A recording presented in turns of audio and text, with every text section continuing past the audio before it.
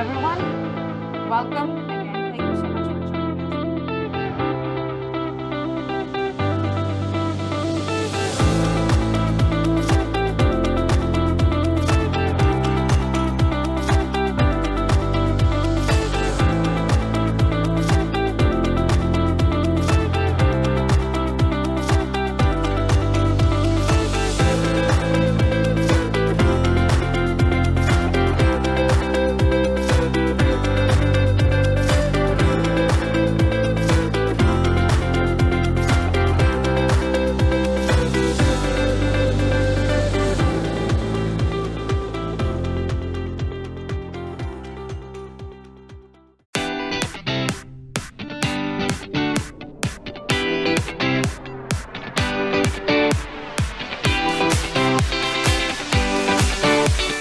It gives visibility to our work and our efforts, our network, our services.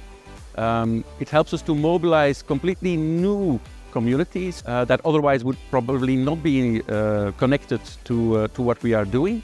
Then we want to push the boundaries of how we can innovate marine data, because EMODnet already has a lot of different users, research, policymakers, industry, blue economy. Hackathons are very important because we have user interfaces, but we also have machine-to-machine services. And there's a whole new generation who want to work with services, and they want to develop all kinds of cloud-oriented applications. We're creating a future generation of marine scientists that are connected globally. A way to try to create a virtuous cycle between government, beachgoers, and local businesses, being able to show beachgoers what they can see at a beach. It is then possible for government to communicate with them, and of course for local businesses to have a very targeted audience to advertise to. We call it a geo-framework for Earth observation and wildlife monitoring.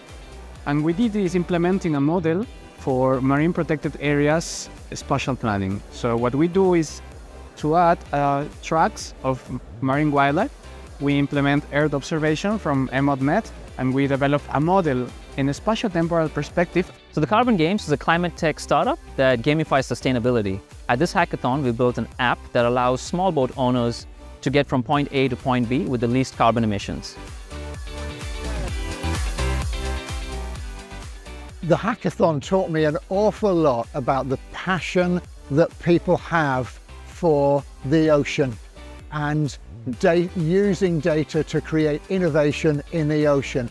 We learn as much from the participants, and the participants learn from us in terms of how they look at problem solving. So it also creates a lot of energy in our own community and makes it really worth it. It's very rewarding. The most interesting fact I learned is that we basically don't know anything about 90% of the oceans. That we managed to connect young scientists, young marine scientists and data scientists and ocean enthusiasts from around the world, and they worked for the benefit of our ocean. My younger colleagues had the opportunity to use these web services and infrastructure and learn how this data can be used in the real working life. Having the opportunity to mentor young scientists is an enormous achievement and a personal satisfaction, because these people can teach me a lot about my future work as well. I would say just take the risk. You will find your niche, like your small place where you can actually be helpful.